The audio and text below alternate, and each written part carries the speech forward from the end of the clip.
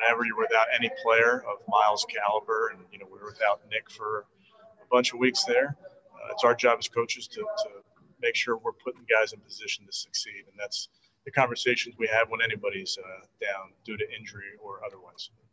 When I found out he was going to be unavailable, I just said, I hate it for you. He's hungry. He stays hungry. He texts, when I got the news, it broke my heart that I wasn't going to be out there with you guys. And, it is when someone like that, who this is all he knows is being out there leading a team, and just to take that away from you in a split second, maybe in a weird way, maybe a learning lesson for him, just as far as how important it is to him being away, to always stay hungry. And, he is very upset about it. It's unfortunate. He's obviously been a guy who's been leading his team, leading his defense, leading our position group week in and week out. So to not have him out there obviously hurts. But it's a next man up league. It's going to create opportunities for other guys. Adrian Claiborne and Porter Gustin. Those would be the guys that, we've been playing all year long.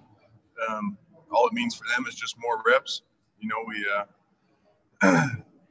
Really, it's hard to manage those guys' reps at times. And so now to be able to, give Porter Gustin those opportunities or give Adrian Claiborne those opportunities outside, on the right side where he's comfortable playing, move OV around left and right, just the ability to do all that. I'm kind of excited to see these guys do that in their spots, their roles, against a quarterback that has been known to hold on to the ball and give us opportunities. So I know these guys are very excited about it. And but like you said, it's going to be a heavy workload for those three guys. I was going to send a letter to the NFL to see if we could play with 12 guys, make up for the loss there. But somebody's going to have to step up and make a big-time play. As Coach said, to win this game, we have to win the turnover margin.